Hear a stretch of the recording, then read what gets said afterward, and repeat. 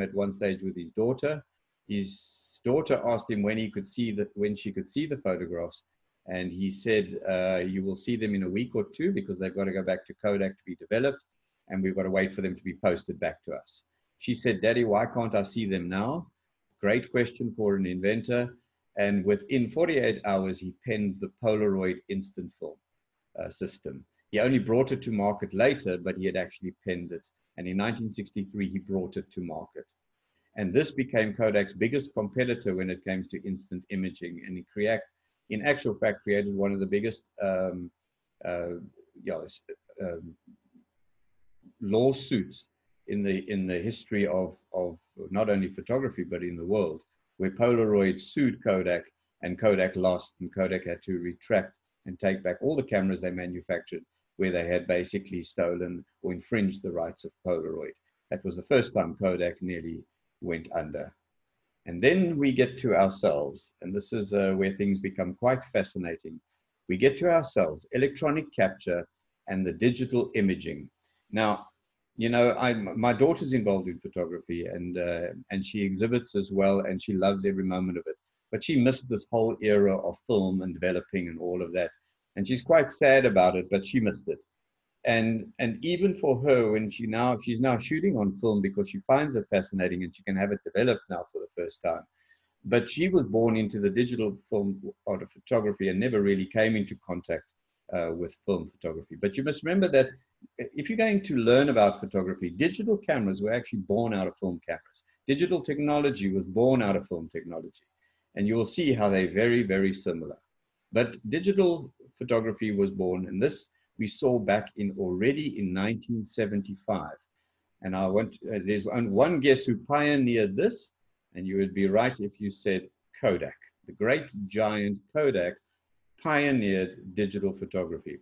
And the reason for it was simply because the film manufacturers, the likes of Kodak, Agfa, Fuji, Ilford, Konica, all of these great empires of film manufacturing companies and paper manufacturing companies of photographic material were using more gelatin than the food industry. Now, gelatin is an animal byproduct. It's made from the slaughtering of animals and slaughtering of cows and using the hooves of the cows. Gelatin is what is known as the perfect binder in photography, and it was used in the manufacturing of film and photographic sensitive paper. And light sensitive silver was suspended in the gelatin, and that was then used to manufacture the film itself. And they could already see there was a problem coming, because sooner or later they were going to either run out of gelatin or they were going to be questioned by the world at large. And so we started to see this going through, and Kodak pioneered digital as an alternative form to gelatin photography. Here's our hero. This is Steve Sasson. This is the very first digital camera ever to be manufactured. Kodak manufactured this. And although Kodak pioneered the digital camera, the product was dropped in fear that Kodak would actually lose all of its business. So although they got the technology to work, they hid it in a cupboard and waited for a rainy day. Well, unfortunately, that was the demise of Kodak, because it wasn't long after this, and with industrial espionage, Kodak found themselves on the back foot because the company called Fuji got hold of the patents and actually manufactured the first digital camera. Here's the first commercial digital camera that was ever brought onto the market. Some of you may recognize the stiffy discs that came out with it, but this was brought out by Fuji, and forever and a day, Kodak were running behind. Kodak also pioneered the first 10 million pixel digital camera. It looked like this, but they could never manufacture the cameras themselves. They had lost their marketplace share, and they got Canon and Nikon to manufacture their cameras for them. All they supplied was the digital technology inside the camera. And so if any of you want to know why Nikon and Canon is so powerful today and why you see them as brand leaders, it's because Kodak ran to them cap in hand and asked them to manufacture cameras for them. Kodak then went later, felt that there was no pressure from technologies, emerging or competing technologies, and the executives at Kodak couldn't fathom a world without traditional film. this was taken out of the boardroom notes. Well, it wasn't long after that, and they filed for bankruptcy. The greatest brand in the world fell from grace, and I think they sold their patents for a measly amount of money, and that was the end of Kodak. So we're going to go into some interesting facts now, but what I'm going to do is just stop share for a moment and just see who is still with me. So please, guys, you're welcome to switch on your cameras if you can, and you are welcome to ask any questions at this point. So I have rushed through the history of photography for you. I have only taken little pieces out. There is so much more behind this fascinating art form, and you'll see that as we go into taking photographs now, and as we actually move on with how to actually get into photography and how to get started to shoot great images. So I hope somebody has got a question for me or an observation. Good. Elizabeth, are you wanting to ask something? Yes, hello everybody. I'm Elizabeth from Durbanview. Yes, yeah, I enjoyed the history of camera, of photograph, Martin. And now, as you conclude the history, I actually enjoyed the last part where you spoke about Canon and Nikon being the in the photography world. And if one is considering of having a camera, I've always seen that being a problem. If I'm to ask you, which one would you recommend? Which brand would you recommend, given an opportunity to choose on the cameras with the same aspects and the same years? Great question. With this, and you get put in the hot seat straight away. You work for Nikon, Elizabeth? No. okay. Sorry. No, I said, do you work for Nikon or Canon? I said you get put in the hot seat straight away. No, I'm just joking. I'm just teasing you. So my answer to if everybody, I don't know if everybody heard the question, but the question is basically Nikon, Canon are very strong brands.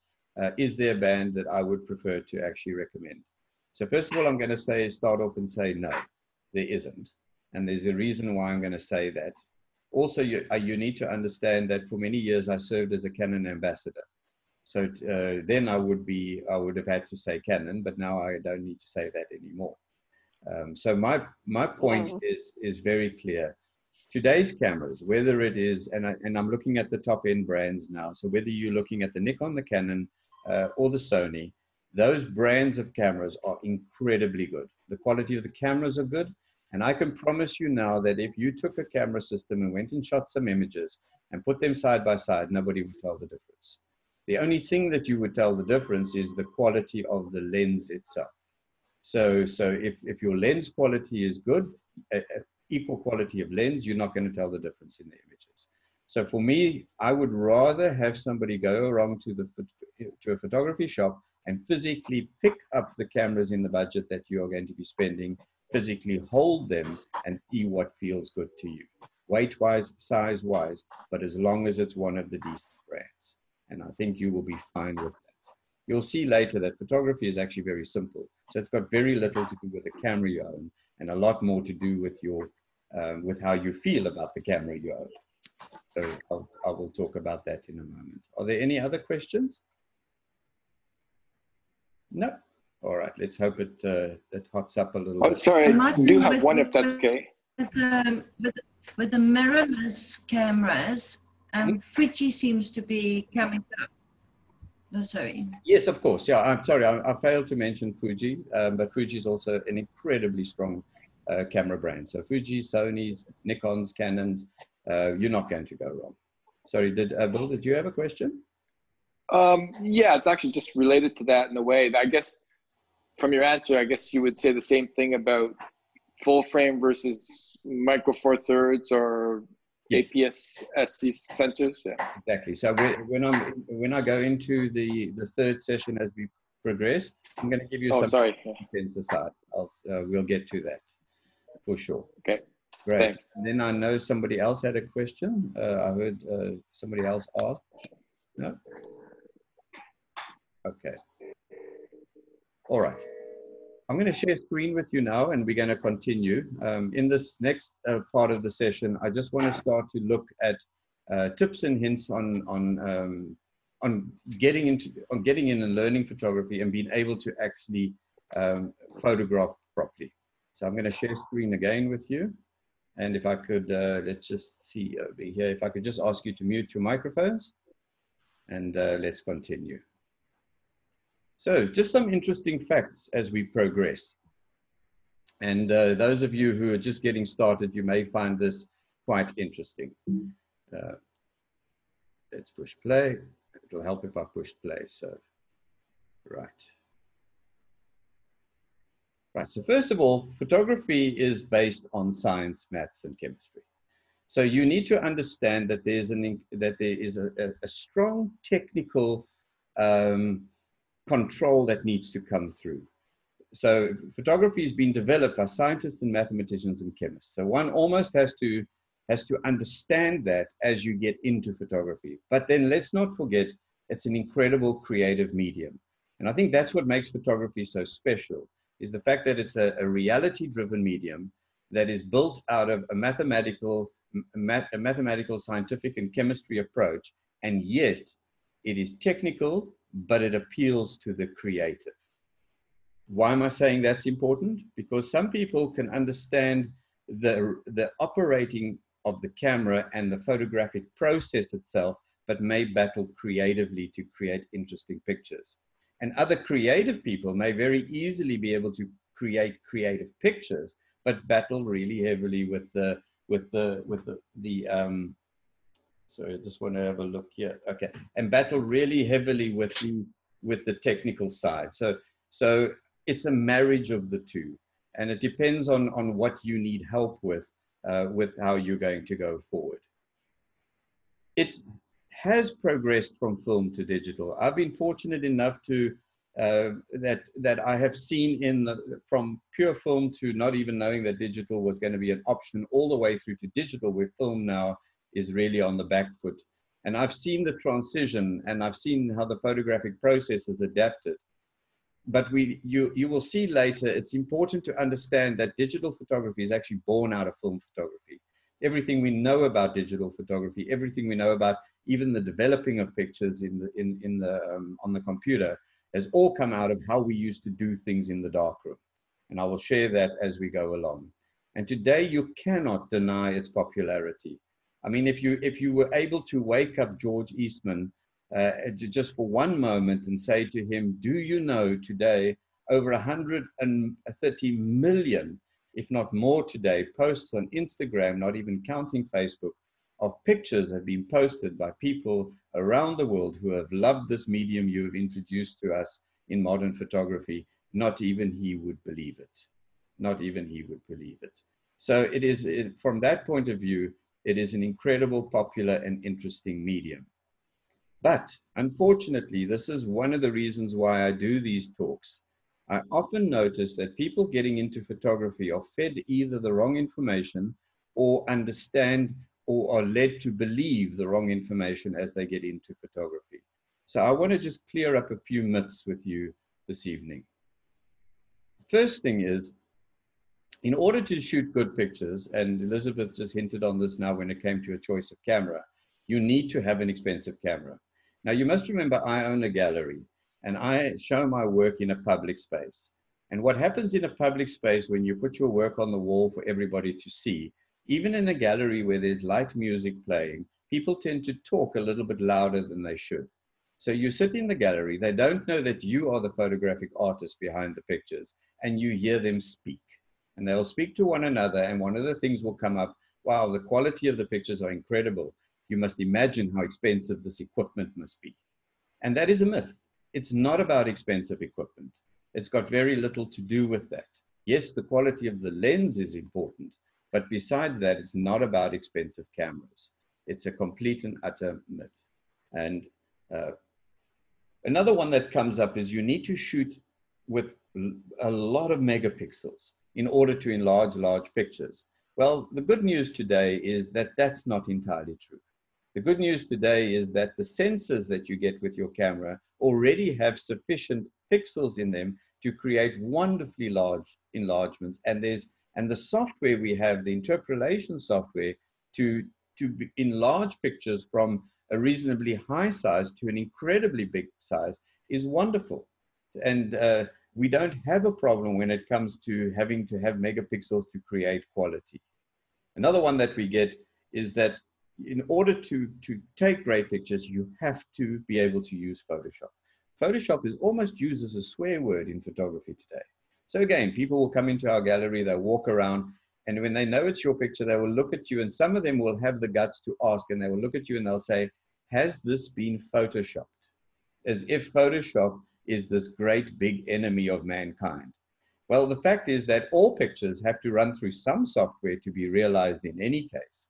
And the most recognized software is Photoshop. So Photoshop is a wonderful program, but it's the modern darkroom. So it's the same for me as somebody in the day of film photography, walking in, looking at your picture on a wall and saying to you, was this picture developed? Of course it was developed. If it wasn't developed, you can't see it. So Photoshop for me is part of the actual deal, and the software we'll talk about later when I give you some advice on that. The other thing that happens when it comes to photography is people believe that you have to travel to great photographic locations in order to shoot great pictures. Well, that too is not true.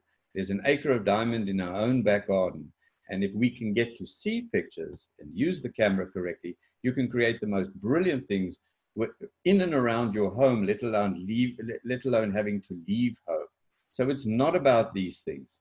What's more important is that you have a camera that works, a camera that offers you a reasonably good quality, that you can shoot with a reasonable amount of pixels, and that you can learn the digital photographic process, that you can develop your photographs into full reality. And then you have to develop a creative eye that you can actually see photographs wherever they are. These things are more important than anything else. So we're going to be heading into a break in a while, but just a few things to think about. The first thing is, people say that a camera never lies. And I think this is one of the things that stops people from being creative in photography. They believe that whatever the eye sees, the camera should be able to record. Well, that is not true, and thank God for that. The camera cannot do that at all. There's this wonderful saying that says, now listen to this. I photograph things because I like to see what things look like once photographed. Now that sounds absolutely silly. I photograph things, why? Because once I photograph them, I like to see what they look like once photographed. Now that is a true statement, because the fact is that your picture will change when you take photographs. You will change. And these are the things that are going to change whether you like it or not. Some people get very frustrated when they get into photography because their camera is not showing them what their eye is seeing. But it was never intended to do that. When you compare what your eye sees, humanly speaking, to what the camera records, just the fact that you're choosing a lens to photograph through introduces two elements to us. One element known as compression and the other one is distortion. So the stronger your lens is, the more it compresses backgrounds and middle grounds into your picture. And the wider your lens is, the more distortion you start to introduce and perspective changes. Just the fact that you're changing lenses is going to alter the reality in any case. The fact that you can freeze motion at a moment's notice and you can blur motion if you so choose, and I'll show you examples of this later, also changes it from the way the eye sees. The eye cannot freeze and the eye cannot blur, but the camera can. The camera introduces an element of depth. This is known as depth of field, or sometimes when you're teaching it is known as the dreaded depth of field, but it's an element of two-dimensional depth in a three-dimensional scene. So the camera allows you to change the depth, foreground, middle ground, and background, and you'll be able to change from areas of focus to out of focus at will. This allows you to change your pictures to be creative either way. So if you're shooting a landscape where you want the stones in the foreground and the horizon in the background all to be sharp, or whether you're shooting a creative picture where you only want a little sliver of focus, you'll be able to do this with the modern camera well, with any camera that has a lens on it. And you'll be able to do that using depth. The human eye does not do that. The big one, however, is contrast. And this is an amazing one. And I also find it quite crazy that it's not often taught. But contrast is the ability of the eye to be able to see detail in shadowed and highlight areas. The human eye has an incredible wide range of contrast control.